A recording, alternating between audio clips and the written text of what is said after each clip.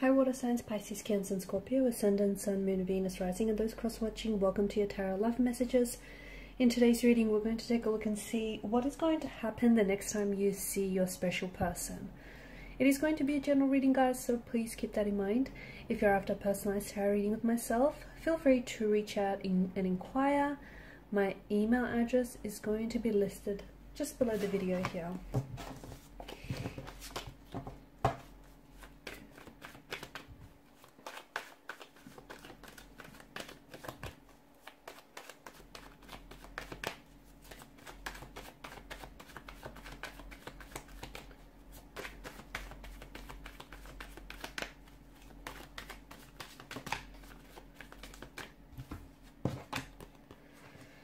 Okay.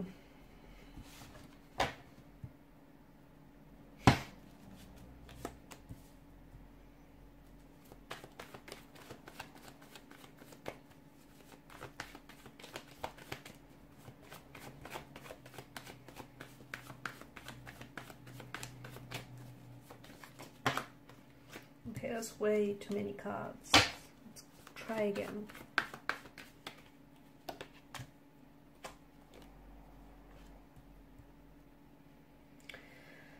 Okay, I feel like the next time you will see a person, it will be a very, well, for some of you, it will be a very passionate, very affectionate encounter with one another. Okay, someone here I feel like has some very strong romantic feelings for you, and it feels like maybe they've been holding those feelings back, but it doesn't look like they can hold back much longer. Wow, I feel like there's a few different messages that we're getting here in the energies. Firstly, it does feel like there is more than just two energies involved in this situation. So I don't know if you're in a relationship and attached to someone else, or I don't know if this is your person who is in a relationship or in a situationship of some sort with someone else. But at the end of the day, you know, you can't help, or they can't help who they develop feelings for. And it feels like the feelings, I'm getting like a mirroring energy, especially with the Lovers card, and it feels like the attraction that you feel for your person and the intensity of these emotions and that energy that that you catch, that vibe that you get from them, it feels like they're mirroring it and they're throwing it back at you. So the attraction, the connection, the chemistry, it's all palpable, it's all there, and they're mirroring back to you.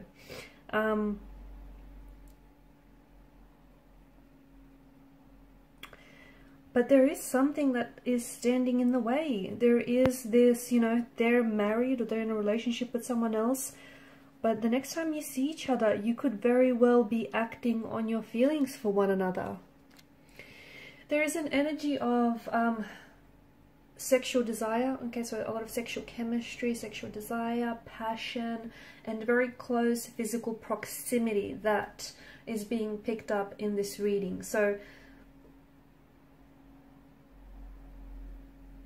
I'm seeing that the attraction that I'm seeing in the cards here, it's more than just, it's influenced more than just by a physical or, you know, physical attraction. I feel like it's a romantic attraction here, and it's influenced by feelings of them wanting a relationship with you, or you're wanting a relationship with you, them wanting to develop a sense of emotional intimacy or a sense of closeness with you. So although it's a, you know, it's considered attraction, but there's a desire here to engage in a relationship or engage in physical or sexual intimacy with you here.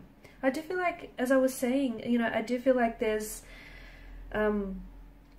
someone else. It's very important that the both of you do, you know, approach this situation with respect to each other, to yourselves, and of course to the third person, to the third party involved as well. But the next time you see that, I do feel like I'm seeing like physical or sensual attraction here.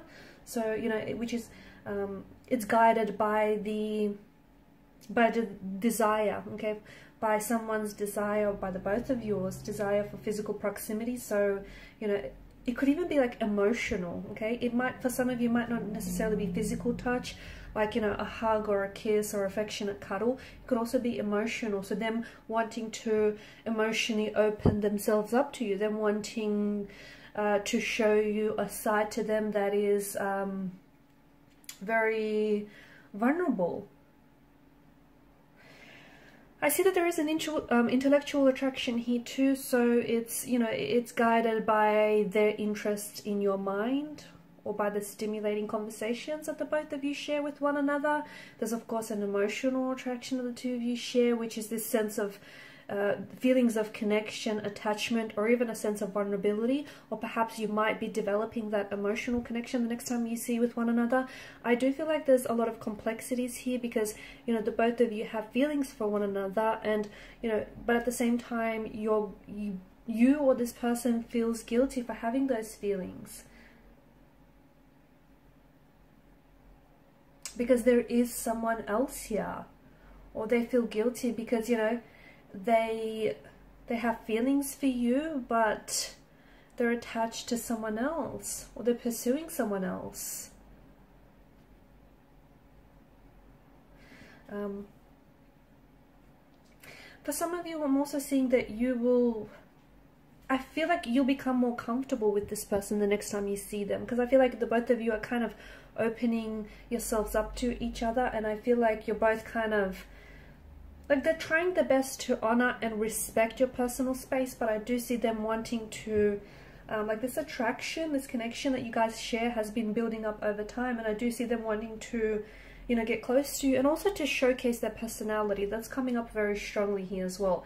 But you will notice, like, to pay close attention to their body language. You will notice their body is talking to you. Their body is, you know, I am seeing, in the past, I feel like if you took note of their body language, it was feelings of like confidence,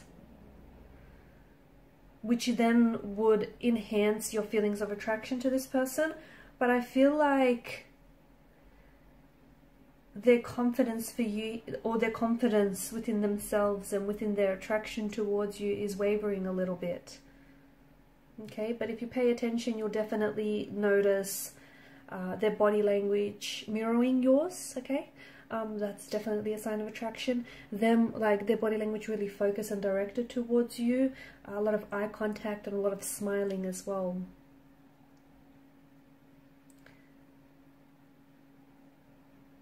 I'm also seeing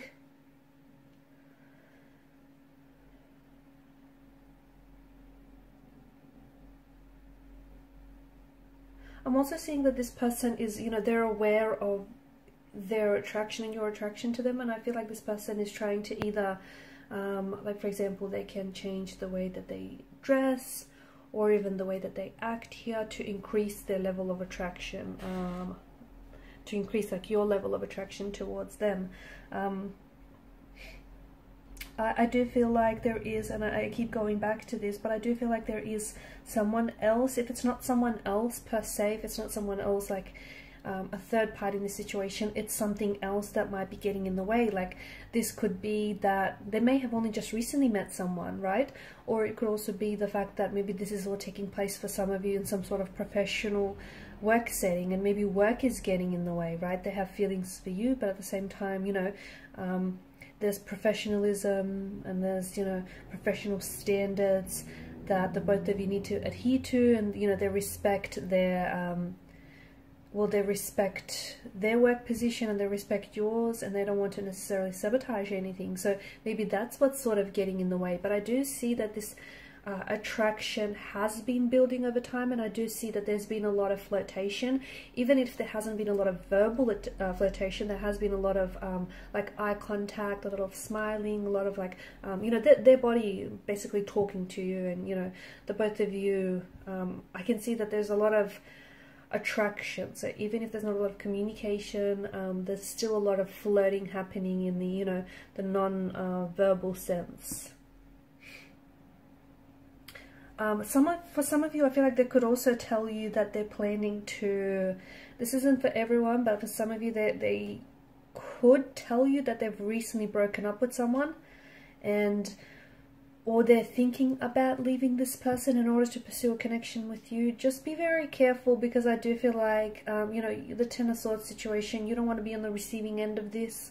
You don't want to be, you know, blindsided by some fantasy that you might have of your person and, you know, their situation. So they could be attached to someone else, and you could be swept up in the fantasy of, you know, you wanting and desiring this person so badly that you want for them to leave or to fall out of love with their current partner and fall instantly in love with you. So just make sure you do respect the situation, okay, yours and theirs, and make sure you're not playing out this fantasy that is built on, you know, wishful thinking here.